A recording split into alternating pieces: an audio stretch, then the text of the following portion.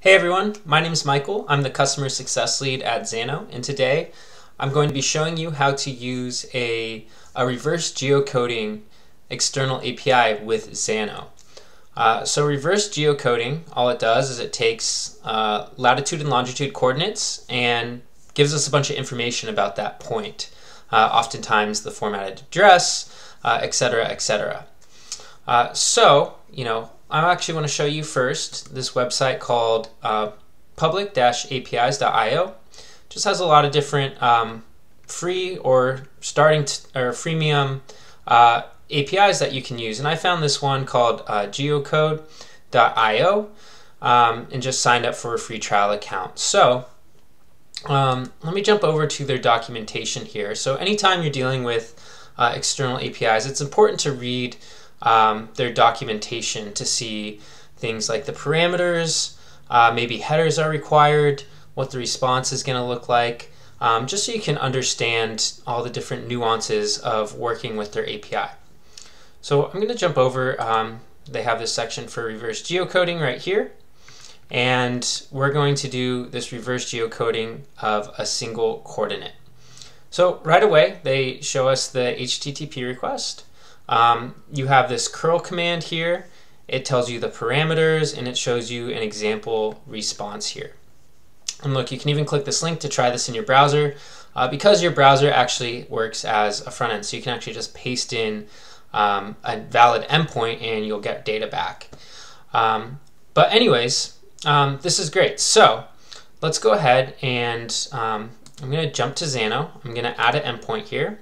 I'm going to start from scratch, and I'll just call this reverse geo example, and I'm going to hit save.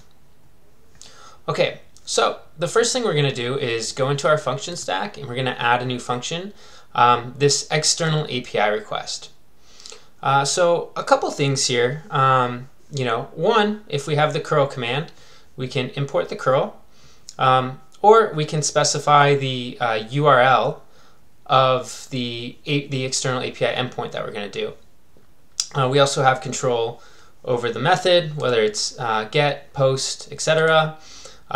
We can define the JSON parameters and also the headers. So let's go back to the documentation here. If you see this curl command right here, you'll notice that it has these parameters at the end right here. So anytime you see this question mark and then some kind of characters or letters after in the equal sign, that signifies one of the parameters. And you can also see that here on the left side. So Q is taking in the latitude and longitude. As you can see, it's following the Q right there. And then you see there's also the API key. So there's that and sign. So after there's already that question mark, maybe you'll see that and sign.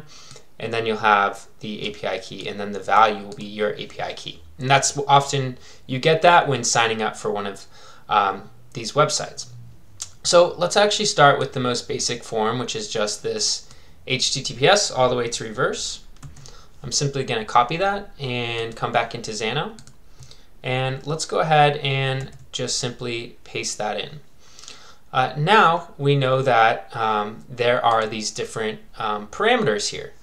So what we can do is we can actually go ahead and specify these under these JSON parameters. And we'll want to do this in order. So the first one we're going to do is that Q. So the path is the Q, and the value, let's go ahead and just take these coordinates for now and just get this working. And then I'll show you how to make this a little more flexible. So I'll go ahead and paste in the value here. And then additionally, we're going to want that API key. So it's API underscore key. I'm just going to copy this, come back to Xano, hit set again, put that as the path. And in the value, I have my API key right here. I'll probably delete this after now that I've shown all you, and I'll just paste this in as the value here. Okay, so according to their documentations, that's all we needed. So let's go ahead and run this and see what we get. So when I run this, we can see we get this nice big response. We see the request here, the response, and then nested in the response actually is our result. And that looks like the example result there. And you see they're giving us a few different addresses here. A lot of time with reverse geocoding, they'll give you the address that is most exact and then a few that are a little less exact. But always read their documentation to find out exactly the information they're going to give you. But okay, great. So next what I want to show you is we have this big response, but let's say that we only want to get these results. We don't care about all these headers in this request. We just want to see the actual data. So I'm going to click this copy result as JSON. And next we're going to go ahead and create a variable here. I'm going to go to data manipulation, create a variable. And we'll call this just results we want. And now in the value here, I'm going to hit this drop down. And right where my API1 variable is, so what we're returning, that full response, I can hit subpath right here. And I can actually just paste in that JSON response I just copied, hit next, and now we can visually go down a path to basically parse the data to get exactly what we want. So now I can go hit the response, the result, and then the results. And now this is the index, so all those a list of all those different objects I'm getting. Remember I said from the most or the closest address to the least nearest. So I'm just going to leave all these for now, and I'll show you what that looks like. So if I hit save, and now if I change the result to results we want variable, and hit update, and I run this, we'll see now we're just getting that data back. So this is all that data we want. Okay, so now that that's working, let's go ahead and make this even more flexible. Let's make it dynamic, right? So the great thing is about Xano, when we sort of programmatically explode all this information out, is you can make these values dynamic.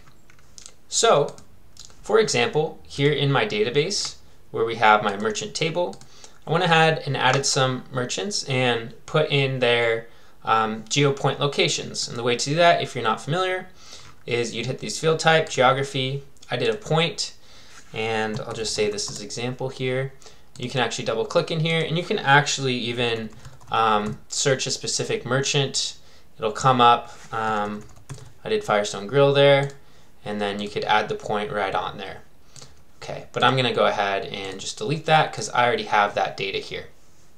Okay, so we know we have our geo information. So let's go back to our API and into this API we created. So the first thing I'm going to do, I'm going to pull that latitude and longitude from my merchant records and find the actual formatted address for each of those merchants, okay? So let's go ahead and let's do add a new entry. And I'm going to go to database request. I'm going to say get a record from the merchant. And I actually need to add an input here so it knows what merchant. So I'm going to do a table reference to the merchant table. Let's go back into this get record. And I'll simply just map that value to the input, and we'll just call this merchant. And I'll hit save. And let's go ahead and bring this to the top. And let's go ahead, I'm going to hide these, and I just want to see the merchant response because I want to see where my latitude and longitude is nested in there and how that format is. So let's go ahead, put in merchant 1.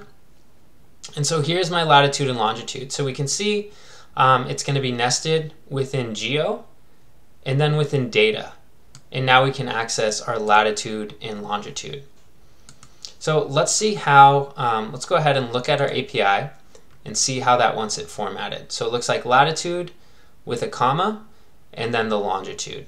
So what I'm going to do is I'm actually going to create another variable that'll just store that latitude and longitude so we can have it dynamic per our record.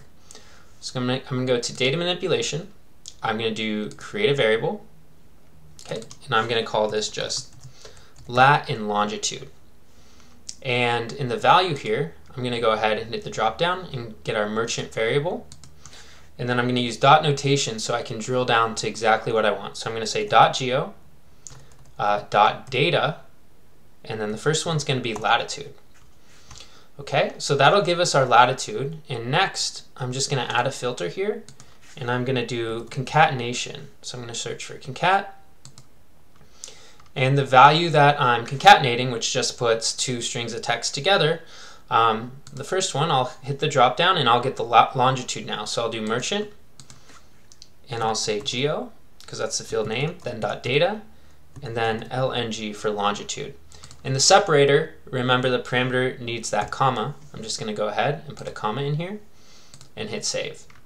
So let's go ahead and return that variable to make sure that looks fine. I'll hit save. Let's run this. And as you can see, we have our latitude and longitude coordinates now. Okay, so let me go ahead and drag that right after my merchant. Let's go ahead and then hide this stuff. And so here in the API, I can go ahead now and replace this Q value, because it's one of our parameters. I can go ahead and hit this drop down and select our variable here and hit update and hit save. So let me change this response again back to the results we want and hit save, and let me go ahead and run this. So we'll get merchant run here, and here we go. So we can see now we have the address components. Here's our formatted address, latitude, longitude, and then it looks like it's giving us the next closest information. So that looks like it's working really well. Let's go ahead and put in merchant 2 here and hit run. And now you can see the information has changed.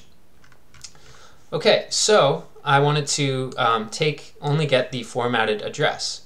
So let's take this just one step further. I'm going to go ahead back into the results we want here. But first, I'm going to actually go back and get my full API 1 response now. And let me just go ahead and run this. And I just want to be able to programmatically, or visually, I should say, drill back down just to the formatted address. So as I did before, I'm going to hit the subpath of that API 1 response, paste in that JSON, and we're going to go to response, result, results, and now I'm going to go into 0 because that's the most accurate address according to the documentation, and select that formatted address. And I'm just going to call this the address variable now and hit save. And now let's go ahead and return just the address of my merchants. So we can say merchant 2 is 3494 18th Street, San Francisco. Merchant 1 is going to be 1001 Higuera Street, Slow.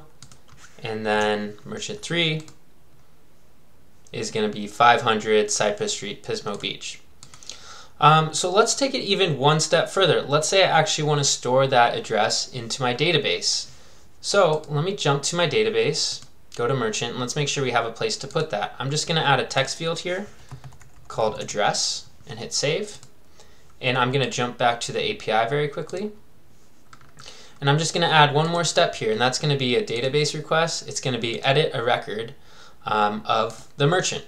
So we're going to update this record. So the field value here is going to be that same input. And here for all my fields, I'm actually going to hide everything but the address because I don't want to update any of those.